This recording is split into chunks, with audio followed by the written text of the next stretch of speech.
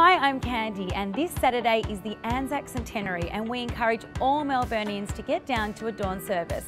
But then we encourage you to spend the rest of the day doing something traditional like heading to your local pub. Today I'm at the Mail Exchange Hotel with Nikki, and what have you guys got planned for the day? We've got a huge day planned. We open from 7 AM. We're having breakfast to start with and alongside your first beer.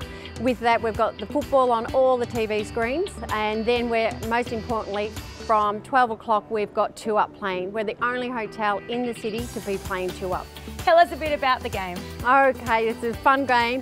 It's a circle of people. Someone goes in with a paddle in their hand. They put 2 pennies on the paddle, throw it in the air.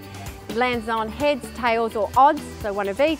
And depending on what you've had a bet on is whether you win or not. It's a huge day and it's a lot of fun. Well, definitely a great way to spend ANZAC Day, but that's not all that's happening around Melbourne this weekend. Genevieve, the Spanish Film Festival is back. What's your pick for us to check out? Hi Candy, yes, we're back. And this Friday we're screening They Are All Dead. And if you come on down, you'll be able to meet our very glamorous international star, Eleanor Anaya.